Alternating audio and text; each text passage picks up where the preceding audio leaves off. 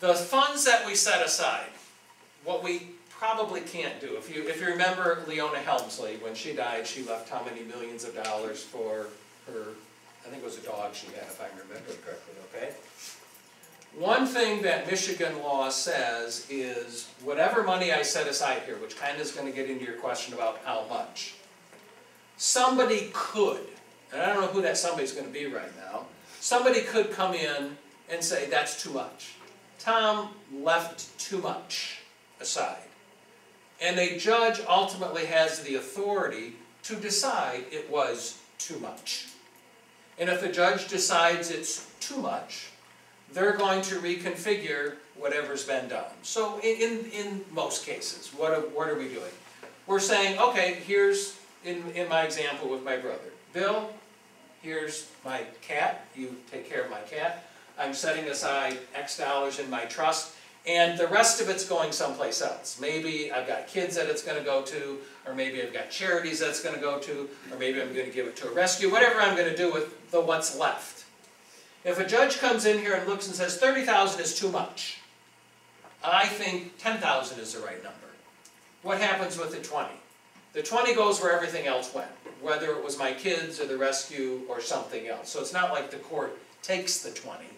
But they could ultimately decide that it's too much. So we do have to be careful, kind of when we set these up, of trying to be reasonable in what we're funding these things with, okay? Because there is that risk out there. Now, the risk in some sense is really dependent upon probably family dynamics. Do we have a family in which we think, I mean, if I have a case in which I'm setting aside $30,000, and my kids don't get anything now, well, my kids might not be really happy about that, and they might have every incentive in trying to challenge that, okay? On the other hand, if they already got all kinds of money themselves, they might not really care what I did with the $30,000. So some of it's family dynamics, who's really going to be out there challenging things, but what we need to understand is in Michigan, under the law, somebody could challenge what we've done, and a court could reduce the amount. So if I look and I say, how much? Okay, and there's no mathematical formula that you end up getting to how much, but it's really looking at your pet. What is your pet's, what have the needs been of your pet? Okay, what are the normal expenses that you have associated with caring for your own pets? I mean, you've got your vet bills, and you've got your food, and you've got, you know, some people take their pets on vacation. I mean, you got all those kinds of things that come along with it, and that's the starting point. How much does it cost you right now? If you add all that stuff on an annual basis.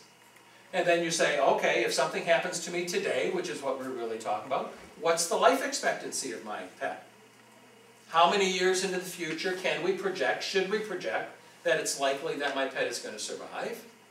And then you start doing some math. So let's say I come up and I say, and I'm just picking a number out of the air, I'm saying, okay, right now I'm spending $5,000 a year.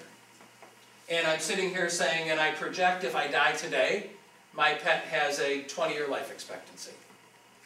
All right, what's it going to take to set aside, how much money to set aside to provide $5,000 a year for the next 20 years? It's math, but that's the way you do that, because if it becomes an issue, at least you've got that basis in someone making the argument to the judge. Judge, here's why it's not. We didn't just pick a number out of the air. We didn't just say, take my $2 million, whatever it happens to be, and set it aside. We went through an analysis. These are the needs that my pet has. Now, we can factor into that, as the pets get older, additional expenses, just like people, just like children. Okay, additional vet bills, different food, different whatever it happens to be. And we just start trying to calculate, and it's a guess. Truly, it's a guess at the end of the day, but we're trying to make an educated guess is the best that we, does that kind of answer? I think that was your question, wasn't it? Somebody.